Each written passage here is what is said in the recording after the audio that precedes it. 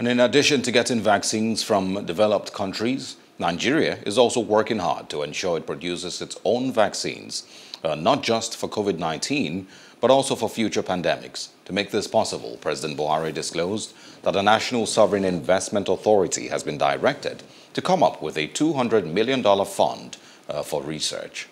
As we wish to source vaccine for our immediate needs, we shall invest more to support our pharmaceutical and research agencies to come up with ideas for locally developed vaccines. Should another pandemic arise in the future, our question is simple. Will Nigeria be ready?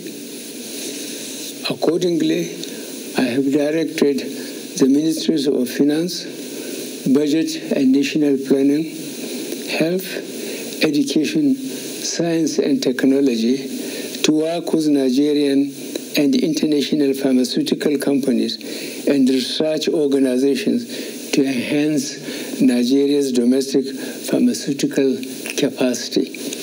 Already, the Nigerian Sovereign Investment Authority is raising a $200 million United States dollars fund for this initiative.